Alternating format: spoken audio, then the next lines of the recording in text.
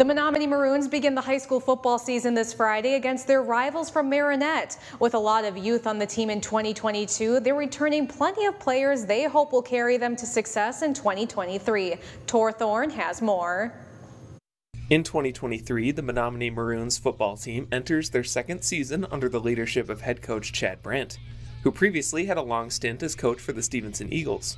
With a playoff appearance and a playoff win in year one leading the program, Brandt says he took away plenty from his first season as head coach that he can apply going forward.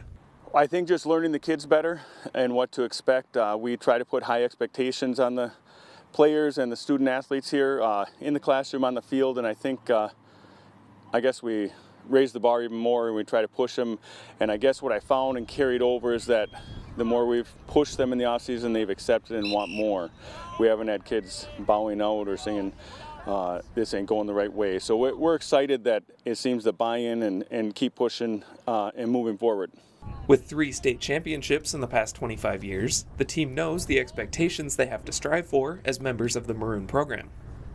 I mean, coming in as a new coach, you want to win games, right? So we obviously we have his back and we want to win games too. So I think we're not the biggest team in the UP, but that's for sure, but I think we're fast.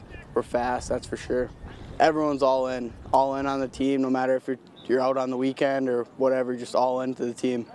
I think the Maroon program speaks for itself. The tradition here runs deep. We're going on Team 130 this year. So 1893 football started around here. I'm a lucky person to be part of it, but the people that have played here, cheered here, supported here, the expectations are high, and I think when I put those on the players, they feel that as well and like it that way.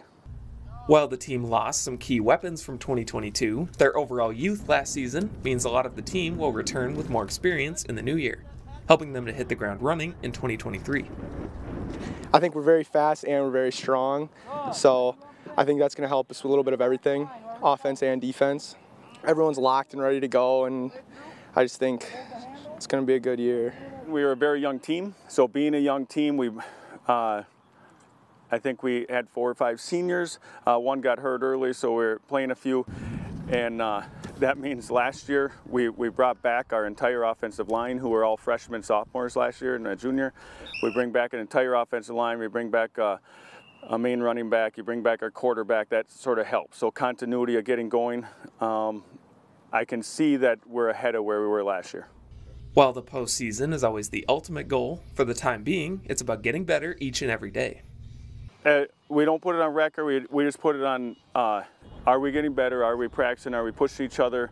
You're getting better, you're getting worse, and I hope that we push each other and let it be team-driven, not coaches-driven. If our team is driving each other to get better, the goal of getting better each rep in practice, and each week we take the field to get better. That's pretty much our focus each day and each week. Reporting in Menominee, Torthorn, Local 3 Sports.